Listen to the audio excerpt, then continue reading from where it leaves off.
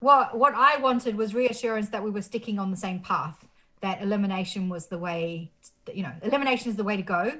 The more countries do that, the quicker we'll be out of this. And so that was what I was hoping for. And, during the leaders' debates, Jacinda Ardern was very clear. She was very clear this is the path that she was taking. Whereas Judith Collins was just not very clear about that, and from everything she had said in the past around the kind of measures they would put in place, essentially what it felt like is, if we think of the Swiss cheese, that everything she had proposed was about removing slices of cheese. And that just made me very nervous that we would then not follow the elimination path. We might go the way other countries have gone.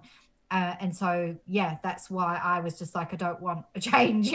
If the pledge had been by National that they were going to stick the same course, then that would, that's a different matter. But one of the things I found quite difficult is they didn't seem to want to engage with the same group of experts that have basically been engaging with the government.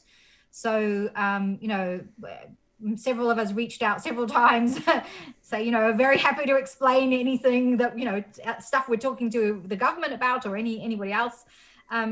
And so, but we were told like they have their own experts who we weren't told who they were. Right. And so, all I wanted was a government that would stay the course, because the last thing I felt we needed was a change of strategy that would put us at risk.